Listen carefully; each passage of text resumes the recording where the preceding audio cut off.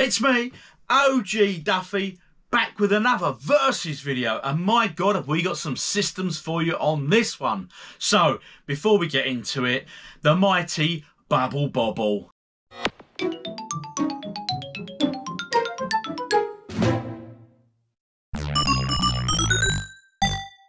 My memories of Bobble are, I can recall it at the arcade. I do remember it.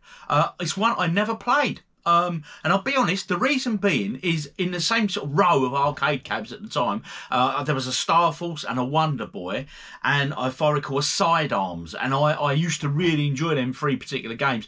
Although that said, there was always people playing Bobble. So I remember looking at it and I thought to myself, a bit overrated, I thought, but it was always busy, it was always popular.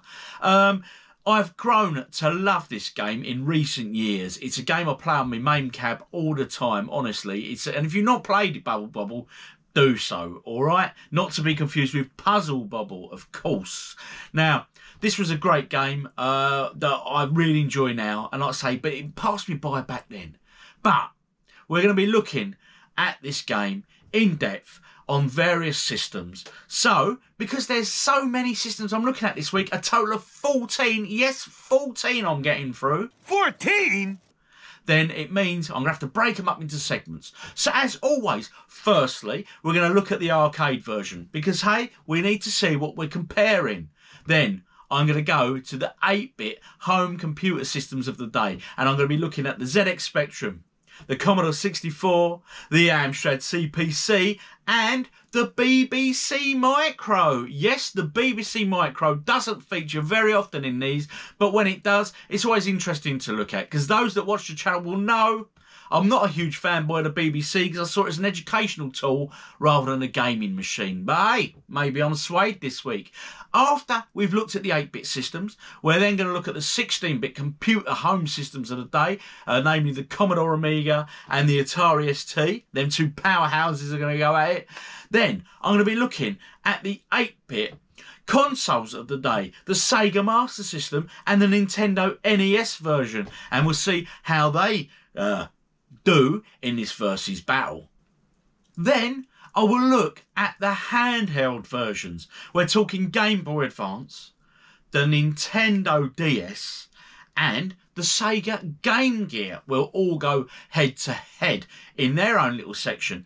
And finally, to conclude all versions, we'll be looking at the Sega Saturn version and the PlayStation 1 version, both absolute classic consoles. Whew, that's a lot to get through. So, without further ado, arcade version first, as always. And remember, stick around for my verdicts at the very end. Here we go, Bobble. Released in arcades in 1986 by Taito, Bobble featured two characters, Bub and Bob. They're two like little dragon creature things really. And you could choose which one to play, obviously based on green or blue. There was a total of 100 levels to this, and in a nutshell, you blow the bubbles to trap the enemies inside, and then you burst the bubbles, and when you do so, they drop items. You pick up these items, and various items give you different amounts of points. The overall game of the game, of course, is to go and rescue, you've got it, your girlfriends. Why do they always have to rescue the missus? I don't know. An early game, this was noticeable. It had multiple endings, so it was quite rare for its time. It was quite good for that, really. Overall, a very good game. Now, we're going to be looking at lots of different systems, as you know. And I'll warn you now, this tune is going to be an earworm and features in every single version we're looking at, all except one, which we'll come to very shortly.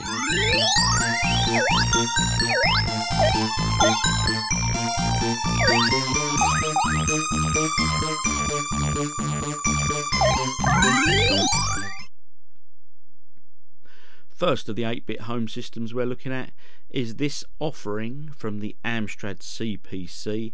You're probably thinking there's no sound. There it is. But as you can hear, there's absolutely no music at all. The original release of this, which is the one we're looking at, plays really badly. The graphics are poor, There's no music, just some real basic sound effects. It's almost as if they wanted this to fail. It is a real shame, because the Amstrad is capable of so much more. There was a homebrew version released, which is just so much better than this, but as you guys know, I try to stick to the original versions for these versus videos where possible, to make it fair. So all in all, our first outing on the 8-bit systems is a bit poor really, but at least you had a little break from that earworm, which is coming up real soon for every system now.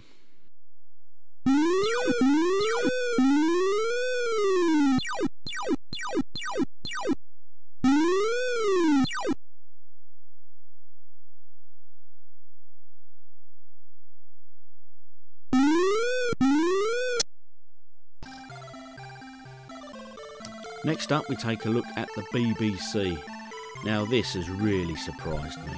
Unfortunately, this was never officially released, as it was created just as the BBC sales of the computer system were starting to wane and its popularity had dipped massively.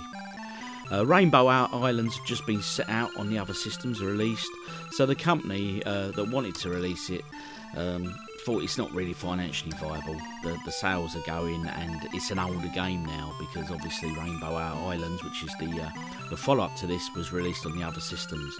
So it's a real shame. Overall, I'm really impressed. Now, that those who watch our channel, they know I'm not a BBC Micro fan. I grew up viewing it just as an educational tool, and to me it was boring and not as good as home computer systems that I was used to. But this looks really impressive. The colours are great, it plays well, the sound was really well done. Much respect to the BBC here. Honestly, I tip my hat to this system. I've seen it in a new light, and I have to apologise really for slagging this machine off in the past. Absolutely awesome. Well done, BBC.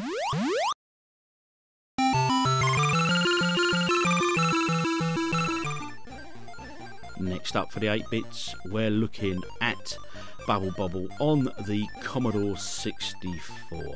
Now this is a great conversion, really playable. It's alright, as you can guess, it's probably not going to look as good as the 16-bit home computers, which we're looking at shortly, but I can tell you this played really well. The gameplay made up for it, and of course the infamous SID chip comes into its own yet again on this, reproducing that great tune. An absolutely really good conversion for an arcade game. If I'd have bought this back on my Commodore 64 and I was a fan of this game at the time, I wouldn't have been disappointed at all. I mean, a really well converted game. So a great job on the Commodore 64 for this one.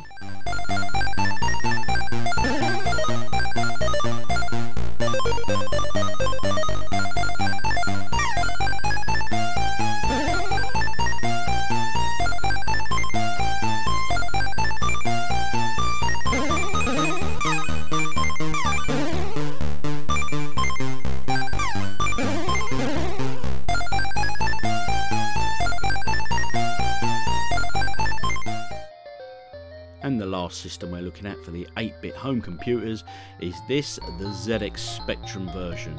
Now, all in all, I have to say I was quite impressed with this. The graphics or the sprites and that, of course, are monochrome, but hey, we've come to expect that from the Spectrum, haven't we, you know? The sound, I think, is very good, and they attempted that great tune, which is now burying its way nicely into your heads, folks. Lovely little earworm that it is. A bit distorted, the sound on this, I found, but overall played quite nicely. It was very playable. Graphically it was okay, and of course, as I said, you had that monochrome issue, but overall I was quite impressed. I would not have been upset if I'd have got this back in the day, so good job for the Spectrum, really. Now that concludes the 8-bit home computer system conversions of Bobble. But let me know in the comments, guys, did you own any of these? Were you a big Bobble fan, and if so, which version did you own, and did it live up to your expectations? So far I'm quite surprised. I mean, there's been one disappointment, but we'll come to that in my verdicts at the end anyway.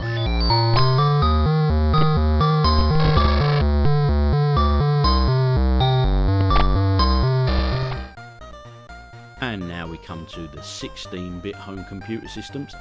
Looking at the Commodore Amiga version of Bubble Bobble first. As you can see, and as you would probably expect, the graphics and the sound are very good on this version.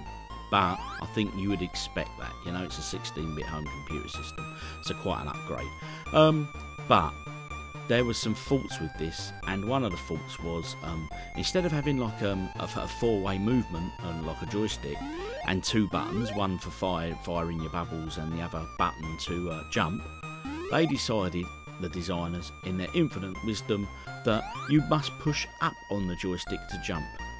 That's all well and good, but it just detracted completely from the gameplay. And as you know, we're all about gameplay on this channel, so that was a bit of a poor decision.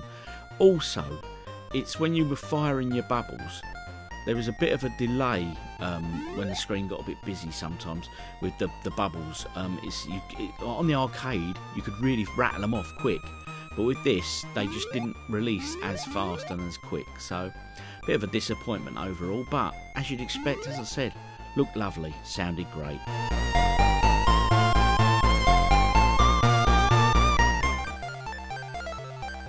And next up, the Atari ST. Again, as you would expect, very, very similar, this one, to the Commodore Amiga. Very similar. If anything though, the only thing I could notice here was the sound, not the sound so much, but the music sounded slightly different, but that's minuscule, it's hardly noticeable, to be fair. This suffered the same problems as the Amiga version as well.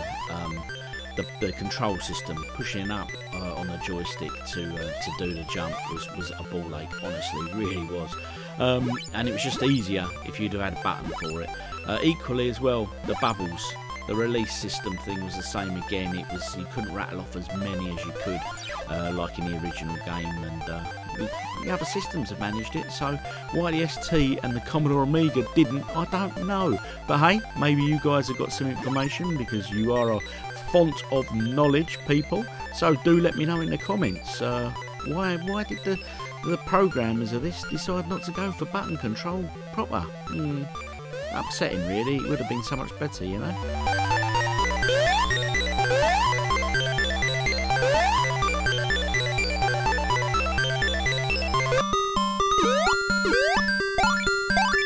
Now we come to our first console looks, and this is the Sega Master System version of Bubble Bobble.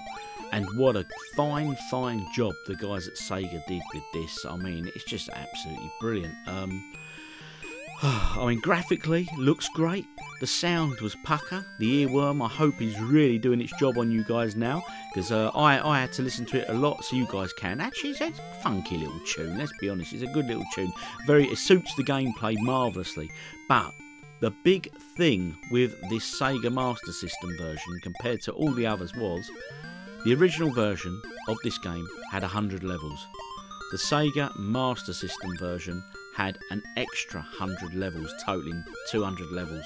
So not only were you getting a great arcade conversion, you were getting one that was actually added to massively. So really, you've got to tip your hat to Sega on that. So great job by on the Sega Master System for Bubble Bobble.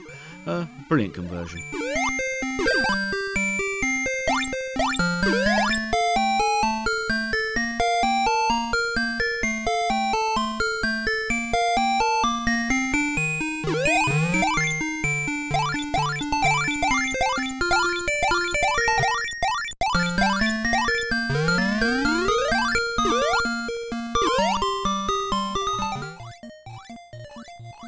And now the Nintendo NES, or the Entertainment System as it become known.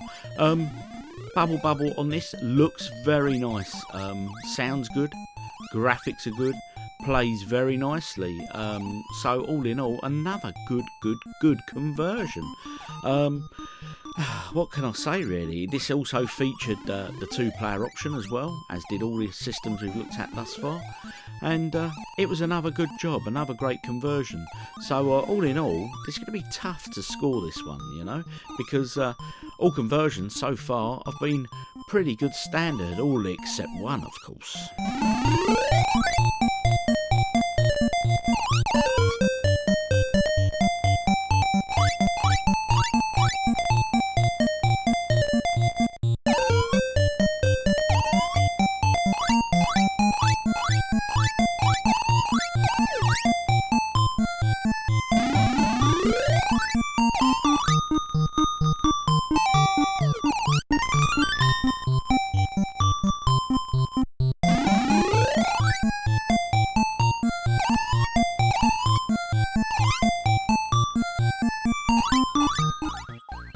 And now we come to the Nintendo DS system.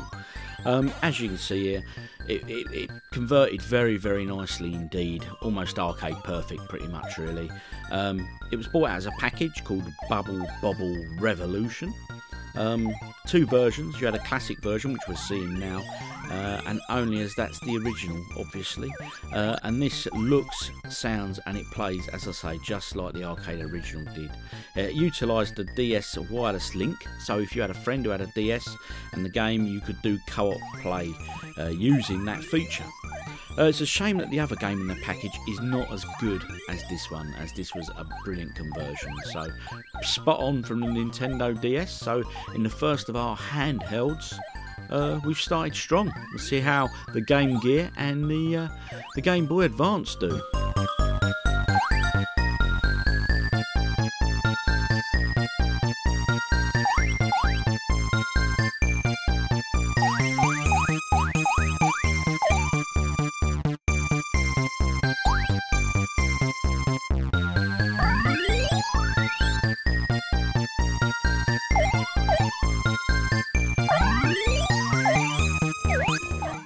Another Nintendo version, this time on the Game Boy Advance. Now, this was also released on the original Game Boy and the Game Boy Color, but we are not including them in this Versus video, simply because they're completely different games. They're not based on the arcade original, so I didn't think it was fair to include them. Okay, now the advanced version here that we see, it's called Old and New, and it come packaged like that, so it's not a bad coin-up conversion overall. Done okay. It's not as good as some of the others we've looked at, but it was playable, okay. Bobble New, which come packaged on this same cartridge, had upgraded graphics, and the sound was much improved along with the sound effects. But, as I've said, and I'll keep saying, we're only comparing the originals. So, did you own Bobble on any handheld system? If so, which one? Is this available on Switch? Has anyone got a Nintendo Switch that they're playing Bobble on? If so, let me know.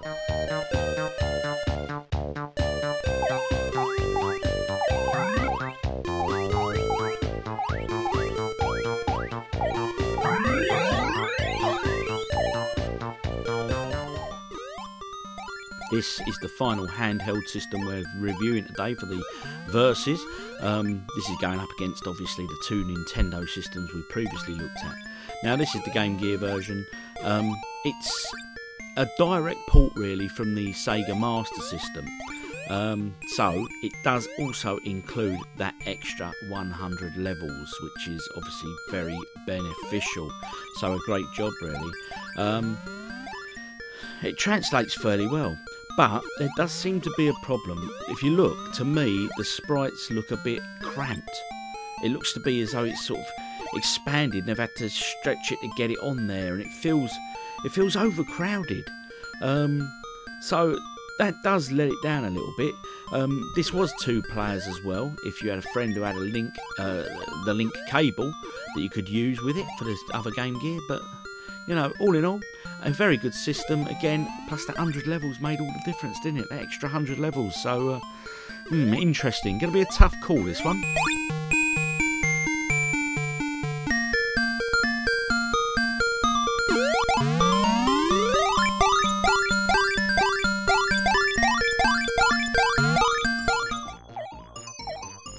And finally, the last 2 systems we look at are the most modern of today's Versus videos, except for the DS, of course. Yeah, I forgot that, the DS. Not sure about the Game Boy Advance too. Maybe that was previously. But anyway, this is the Sega Saturn, as you can see.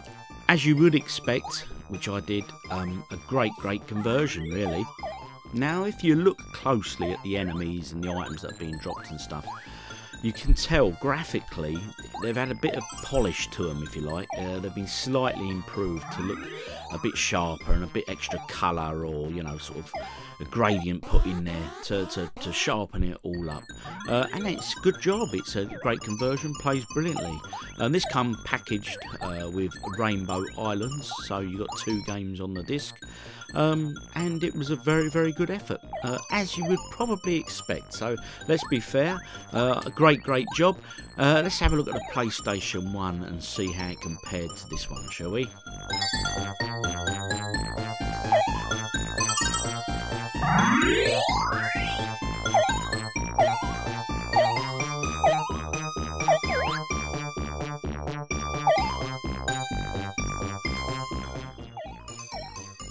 And the final game we're looking at is the PlayStation 1 version of Bobble. Now, as you can tell, this is exactly the same as the Saturn version, pretty much. Even the polished graphics that I was talking about from the item drops and the enemies and stuff is evident on this version as well. Again, just like the Sega Saturn version, the PlayStation 1 version come packaged with Rainbow Islands as well. So you got 2 games for the price of 1, so to speak. Great job. You would not be disappointed.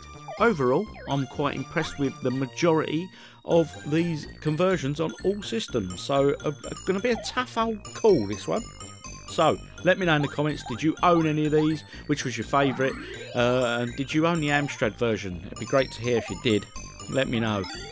And if you haven't already done so, hit that subscribe button. Make me a happy man. Cheers.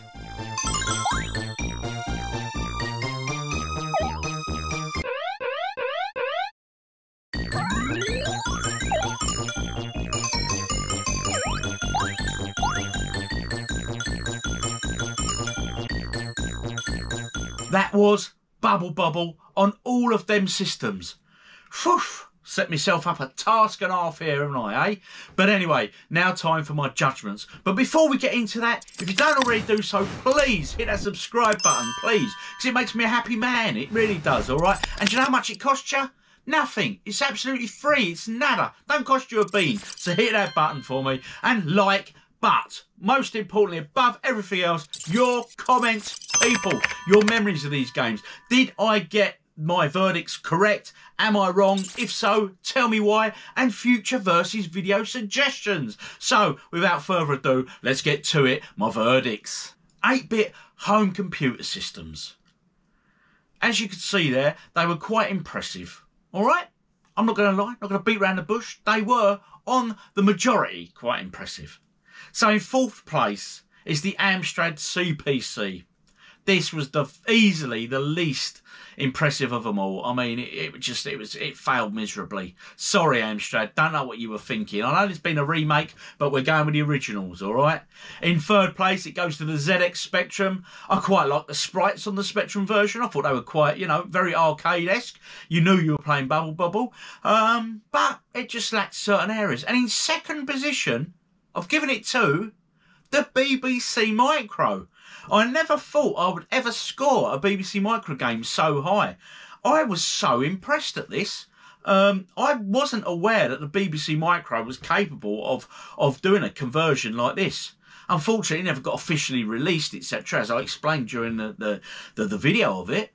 But my God, what a great job. So, massive hats off to you BBC Micro supporters and fans, because you've really outshone yourselves this week. But of course, there has to be a winner, and it goes to the Commodore 64.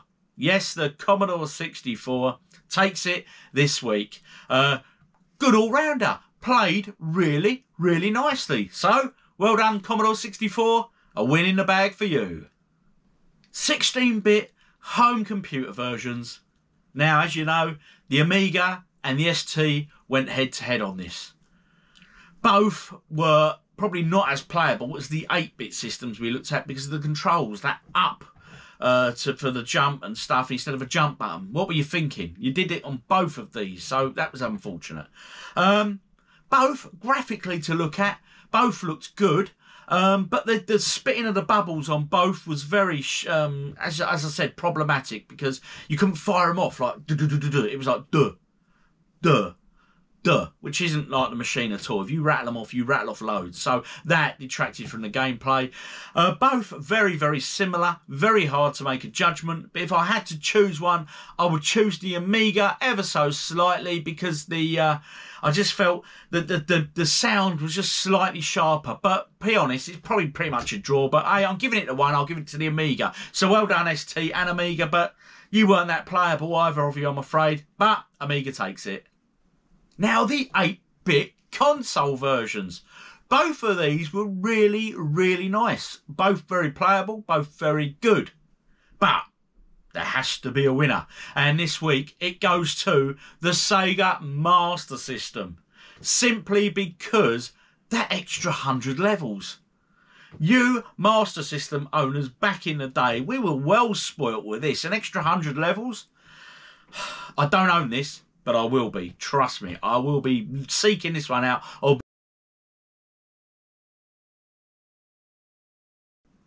And now we come to the handheld systems. Now, as I explained, I missed out the original Game Boy version of this and I missed out the Game Boy Color version of this because they weren't direct conversions of the arcade machine, okay? Similar sort of gameplay and stuff, but level design, everything, it wasn't a coin-op conversion. But we come to the 3 versions that were in it.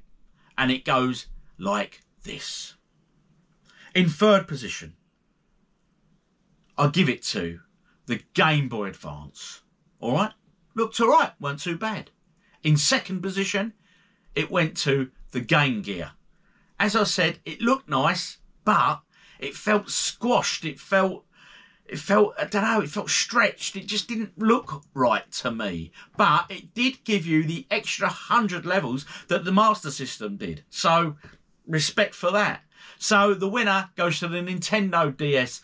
Just a perfect arcade conversion, really. Really well done. Great job. So, the DS takes it. I know this might be a bit unfair because all 3 of them handhelds I've mentioned were all released at different times, all different generations.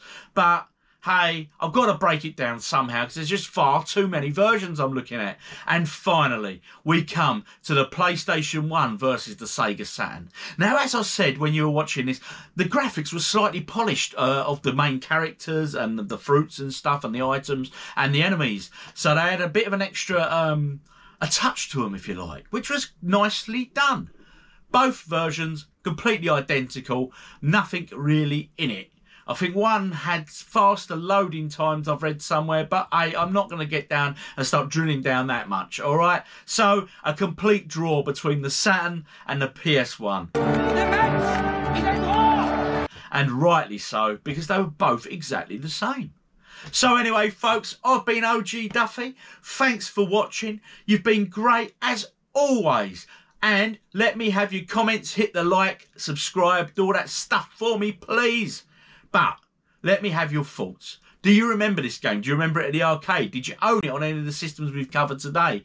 And am I right with my verdicts? If you think I'm wrong, tell me so, because I do like the debate and I love that bit of banter we get going on, folks. And share your memories and your thoughts and your history of these games, because you guys have knowledge far exceeds mine. The stuff you guys know is amazing. Anyway, I've been OGDuffy. See you all again next week. Cheers.